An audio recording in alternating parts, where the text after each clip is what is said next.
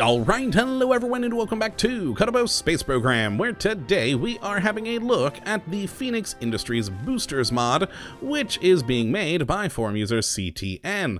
And what this glorious little piece of work looks to add into the game is a small pack of boosters for you to add to your ships. And I mean, come on folks, who doesn't like themselves a good SRB? So let's just jump right on into the vehicle assembly building and have a look at what this mod does have to offer us.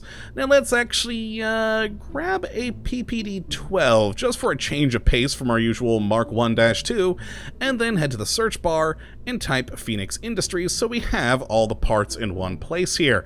Now as you can see, it is only 4 different boosters. Like I said, it is a small pack, but a small pack that, well, packs quite a bit of oomph. And the first part we're going to actually have a look at is kind of an oddity. Now I say that because this is a solid rocket booster, this is a solid rocket booster, this one too is a solid rocket booster. But this one, on the other hand, is a radial fuel tank. The PIFL 900 block is, if we put it on here, just what I said, a radial fuel tank that goes on the outside of your ship. So you may be wondering, well, why in the heck is that in a pack of boosters? And that is because it is based off of the booster tanks for the Soyuz FG.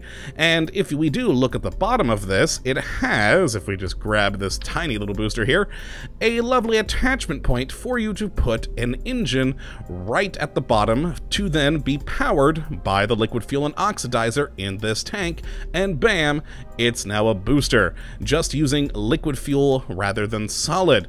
And it's quite a nice little addition. I do like the idea. When I first saw it, I thought it was strange, but you know, being based off the Soyuz FG, I think it definitely fits into the mod as a whole, and is a lovely little addition. Now as for the amount of fuel it does have, it'll hold 468 liquid fuel and 572 oxidizer. Now one thing I'm a little bit disappointed in with it is that it doesn't have a built-in decoupler. I would have loved to have seen that personally, so you'll just have to add that in yourself, which, I mean, isn't too difficult, but for convenience sake, I would have loved to see that.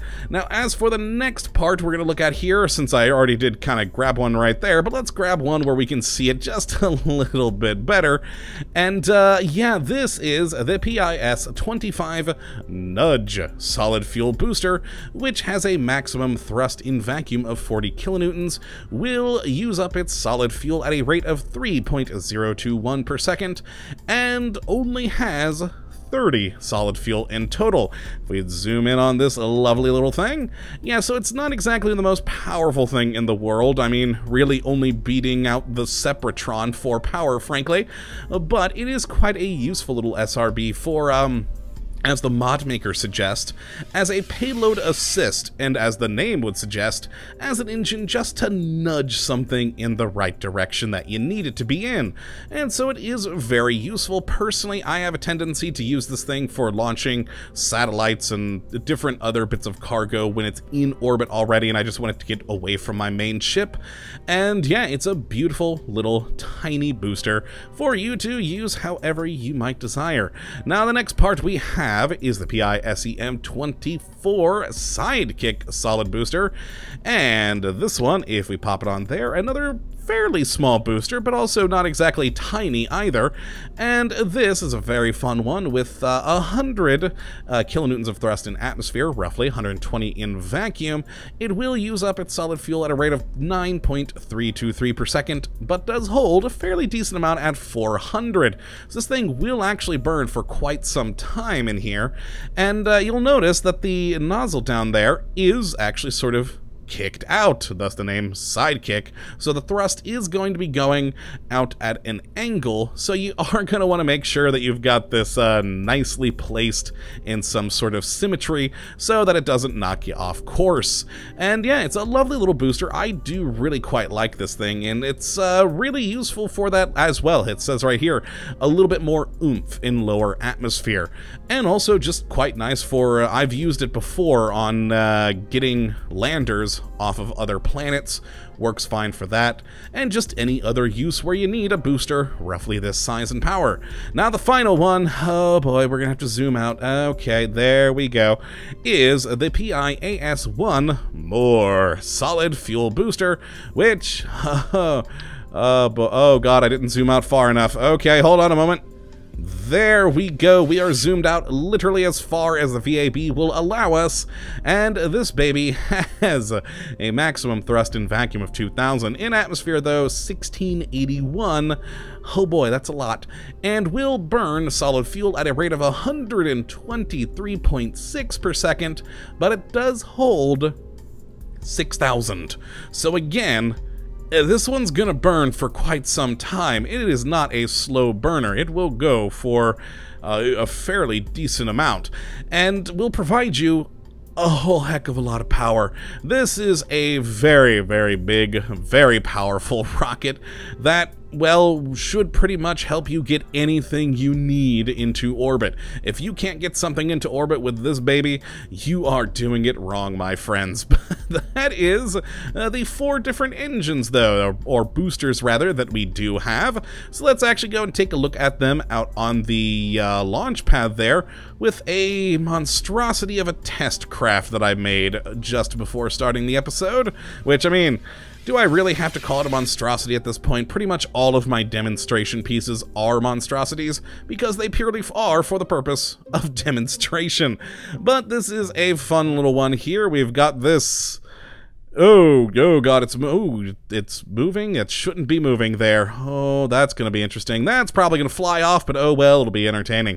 So the first stage that we do have is our, our liquid fuel booster here, based on the Soyuz again, where I've just got an LV-909 Terrier engine at the bottom that we can throttle up. And there we go. It fires away to do its job as a radial fuel tank and booster. So very fun, very convenient to have. Now let's just turn... Ooh, that's not what I wanted to do at all. Oh, I'm hitting buttons in the wrong order. Okay, we'll just throttle that thing down, and we'll start up our next stage, which is our lovely tiny little nudge solid fuel booster here. And if we just set off that... There we go, a lovely burn, pretty good smoke, frankly, for such a tiny little engine. But it's got a good flame to it, and there it goes. It is now off. Again, it is just a very tiny little thing meant for, well, nudging stuff. Let's actually turn up the UI. We really don't need it, because I actually do have these in proper order for a change. And then the next in line is the Sidekick here. If we do fire that, as you can see, the thrust going off at an angle in that direction, a much larger flame, a lot less sound, frankly, than I would have thought would be coming from this, but overall, a good solid rocket booster producing, well, again, a fair amount of smoke, though not quite as much smoke as the nudge. Intriguing. And that, boy, that's gonna go for a while, isn't it? Yeah, there, it's under half, though. So let's just wait for it to burn out so you can get an idea of the timing on this thing. And it's about less than a quarter. Waiting, and almost done. 10 more. There we go, it's done. So that is how long that is going to burn. Very fun little rocket booster there. Very useful for many different types of ships. And then finally, we have the more. Oh boy, let's hope this doesn't fly off. I'm a little worried. That should really be attached right there. But, oh well, c'est la vie. My god, it's holding. There we go, though. It is trying to wiggle itself loose, and that's just hilarious. Okay, so this is going to burn for a very long time. It's already down to 4,000 fuel, but that's, I mean, for such a big solid rocket booster, you'd really expect... I don't know, it just seems like a lot of the solid rocket boosters you get from mods, and even in the base game, they burn very, very hard, very, very quick. Whereas this is a bit more of a slow burn on it, which I personally do enjoy. You get a lot of good impulse and thrust to help get you into atmosphere. It's just a useful thing. I mean, come on. It's gigantic, and who doesn't love that? And it is almost out. And there we go. It's kind of wobbling about there. Lovely. But yeah, that is Phoenix Industries boosters. Just 4 simple parts, 3 of which actually being solid rocket boosters, 1 being a radial fuel tank / booster once you've hooked an engine to it. And it's a lovely little pack of things that, you know, are very, very useful for any type of mission that you are trying to build. I usually have this installed, even though it is just a handful of parts, it's a handful of good quality parts. So if you would like to take a look at these for yourself, which I of course would always suggest to do, you can take a look at the link in the description, as always. And, of course, if you also would like to help support the channel, you can take a look in the description for a link to my Patreon. Or, of course, at the end slate, there is a link for it there, too. And if you'd like to talk to the community and perhaps suggest some mods for me, as some people have in the Discord, you can join us on our Discord server to have a conversation with other fans, as well as myself whenever I'm able to get on there. But that is going to be it for today, folks. I hope you all have enjoyed, and of course that you do come back for the next episode when we'll be looking at yet another wonderful mod. But until that time, thank you for watching, and as always, have a good one! Oh, that didn't explode quite as well as I was hoping. I was really hoping that I'd drop it, it'd go boom, and then it'd fade to black. Ha. Oh well. Later, folks!